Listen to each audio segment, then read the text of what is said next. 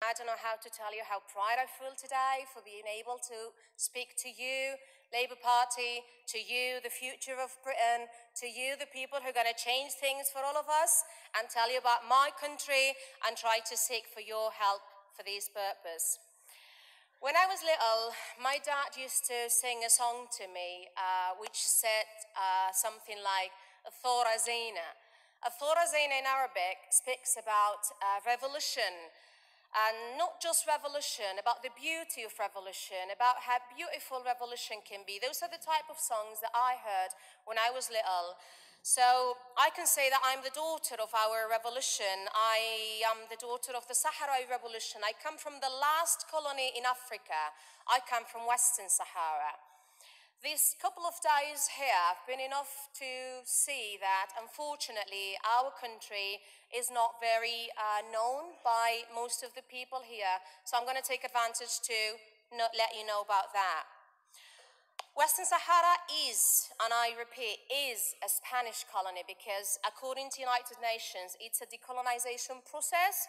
So we have a very big problem of Spain being still responsible for us. But that's not our only problem. We were invaded by Morocco, allowed by Spain in this case. So we are still a colony which is invaded by a very brutal and oppressive force, which is Morocco.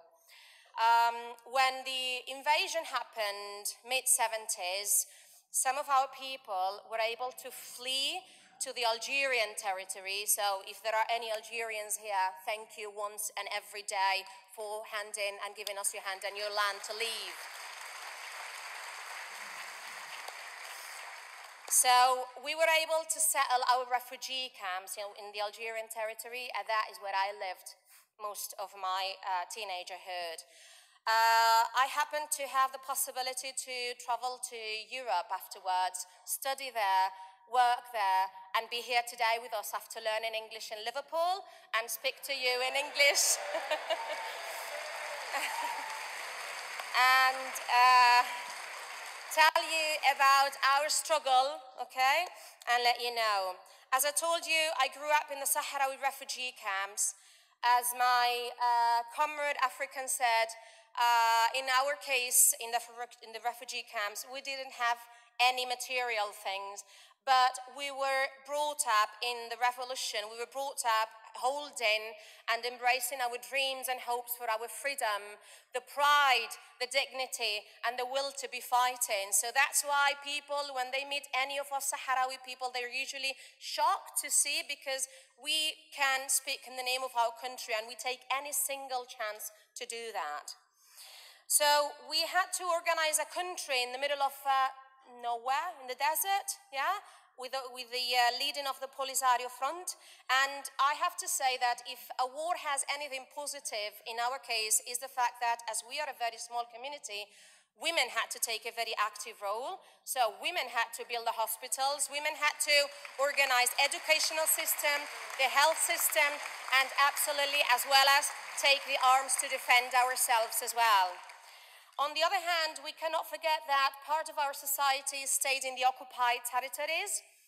The situation in the occupied territories under the Moroccan oppression is totally different. There is absolutely no speech freedom. There is no possibility of respecting any human rights or anything like that.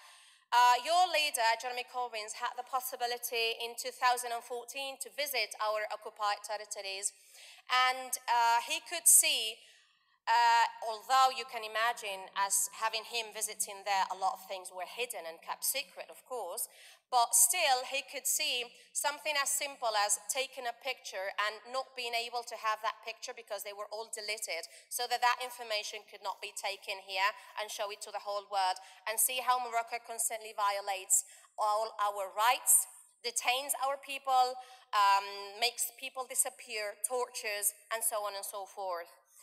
In the last, I now have the possibility, not many Sahrawi people do unfortunately, but I do, to go to the occupied territories. And the fact of not being able to speak my mind as I'm doing now in front of you, it's just totally heartbreaking. I have the possibility to speak to several activists there who have been disappeared for years, yeah, who have been raped constantly, whose houses have been put apart, whose families are destroyed because they've got different members of the family suffering all these issues once and again. Again, in the occupied territories, our women have and are constantly organizing a peaceful resistance to this and trying to go for that liberation in a peaceful way, although it's deeply difficult, as you can imagine. For example, we managed to organize a home, a house, a building to be able to meet there and speak in our language in Hassania, speak about problems, train our women in order to be able to be prepared and qualified to fight for these. And the Moroccan government forced the person, the landlady of that house, to stop that renting by blackmailing her, telling her, if you continue renting that house, we're going to kill you, we're going to do this to your children, you can imagine the rest of the story, I think. So last July, there was an African football cup, okay? And to imagine the oppression that we're suffering constantly in the streets of El-Ayoun, our capital, the police ended up killing one girl, running over her, just because they were trying to stop the people from celebrating the victory of Algeria in the African Football Cup. So that is a very tiny little example. So as I'm hearing here, and as I've heard your original leader, John Smith, and as I know the feeling of many of you, you're an internationalist party, isn't it? Yeah?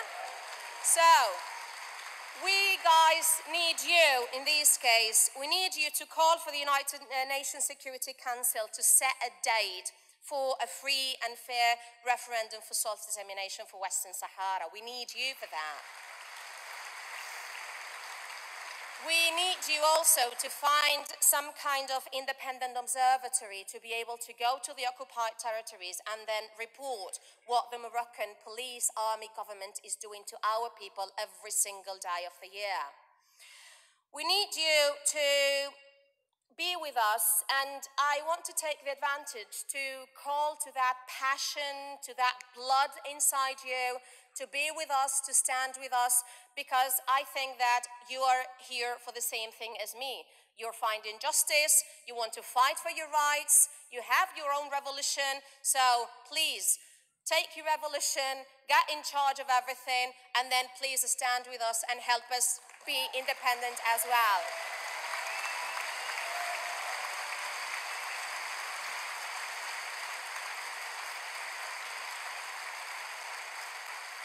And to finish, basically, that's it. We need you, we need every single person in this room and the people who are listening to us worldwide too, to stand with us, to remember where Western Sahara is, not to forget it. I know there are a lot of conflicts all over the world, but please, we do need to give an end to this after 45 years of conflict. We want to go back home, we want to reunite our families, and thank you very much.